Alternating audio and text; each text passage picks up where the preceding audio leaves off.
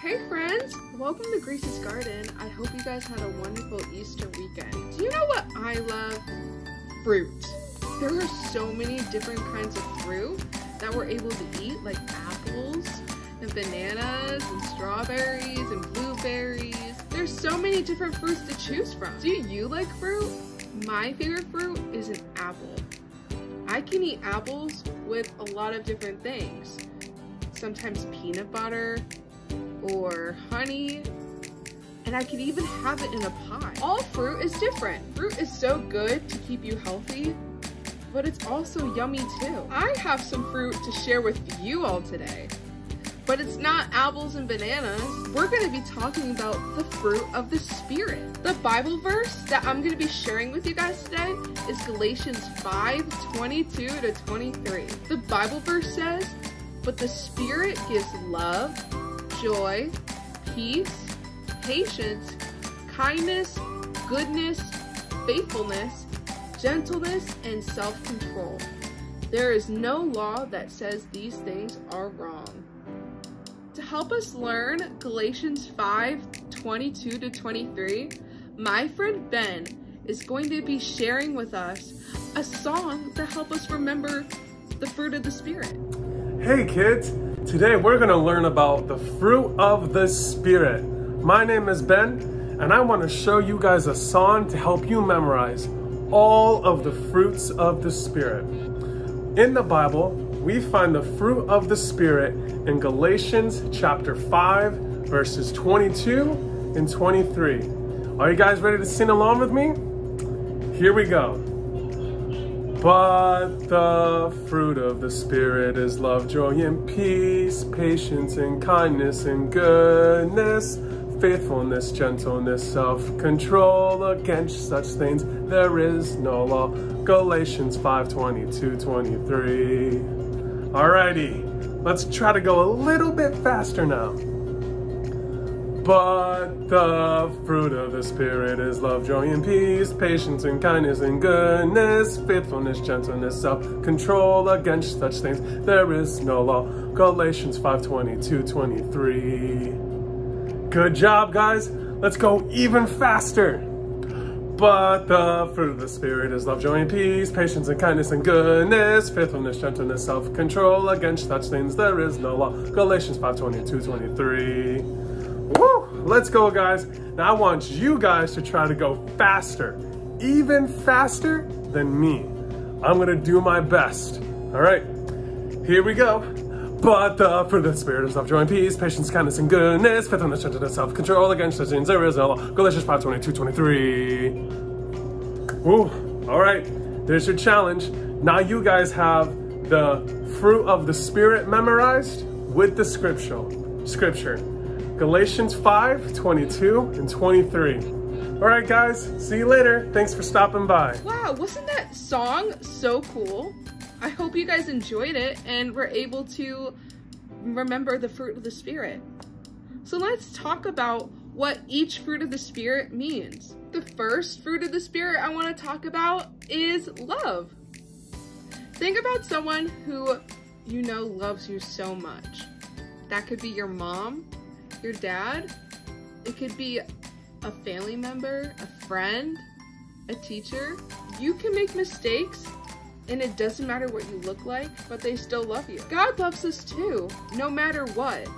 He even loves you more than your parents. He can help us love others the way we should. The next fruit of the Spirit is joy.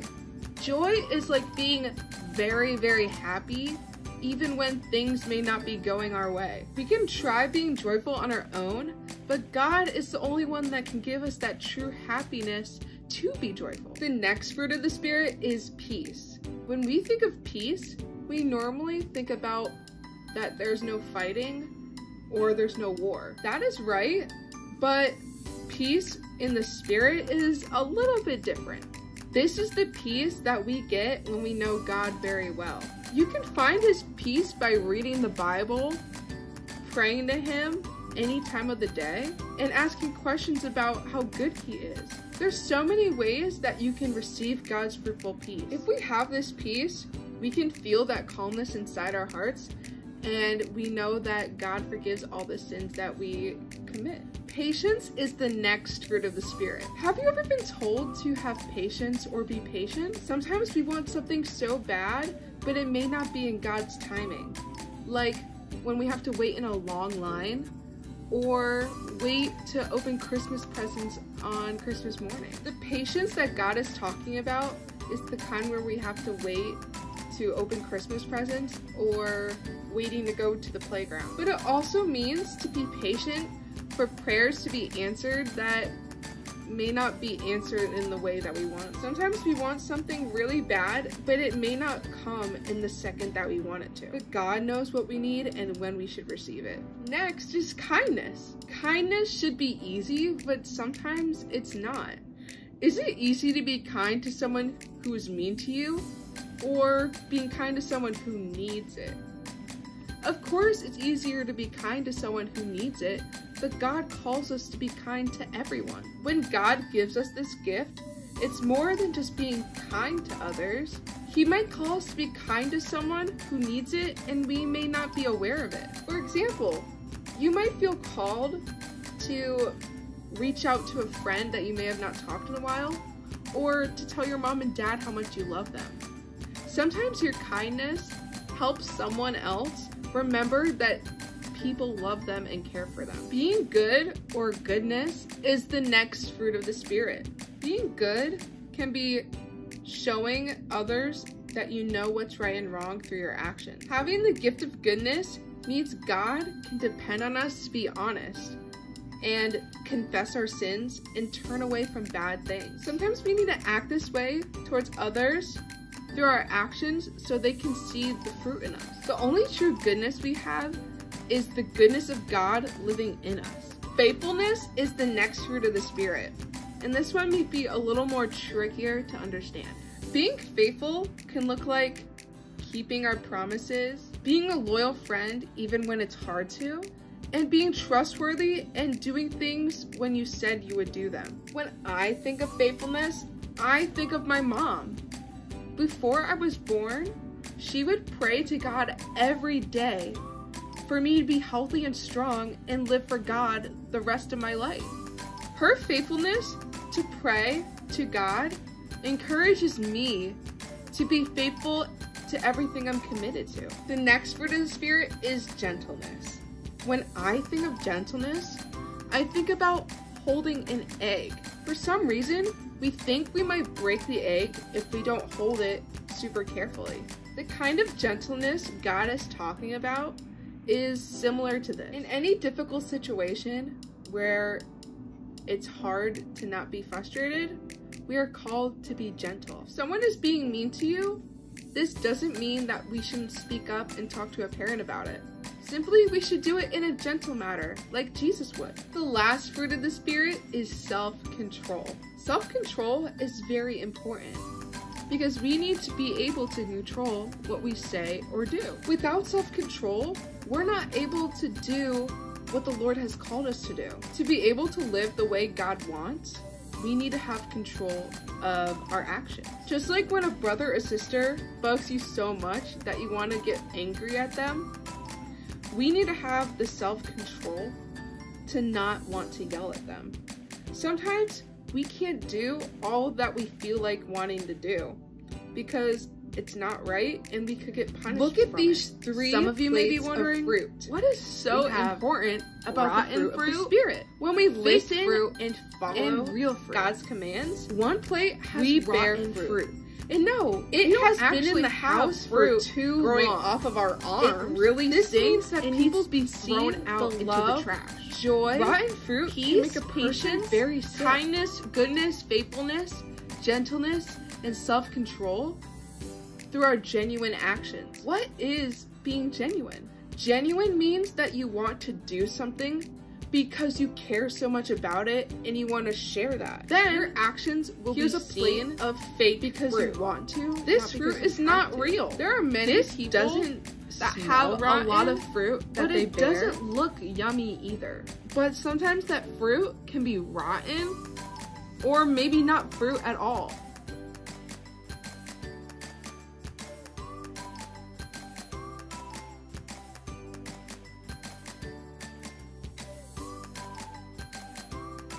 lives may seem good at a quick glance, but really their lives are not being productive or good for anything.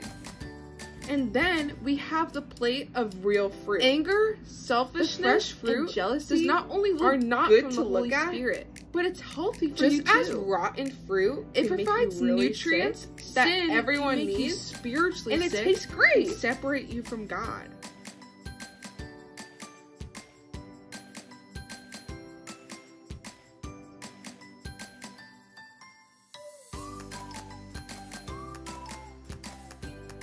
This fake fruit reminds us that some people do not seek the Holy Spirit to work within them. The things that they may say or do look really good on the outside, but on the inside, they're not genuine about their actions.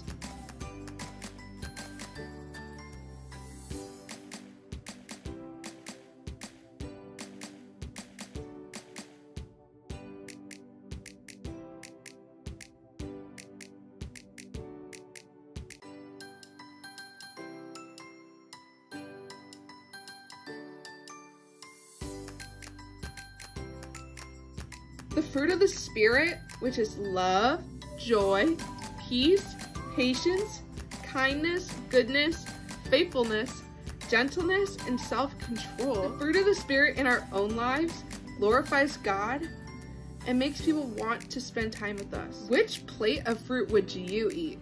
The rotten fruit, the fake fruit, or the fresh fruit? Wow, there is so much great information that we learned about the fruit of the Spirit today. There are so many different fruits of the Spirit that the Lord has for us, and He gives it fully and abundantly. We can encourage those to give their whole heart to serve the Lord, and their fruit will be as yummy and juicy as a plate of apples and bananas. To end today's lesson, let's pray together that we're able to receive the fruit of the Spirit that the Lord gives us.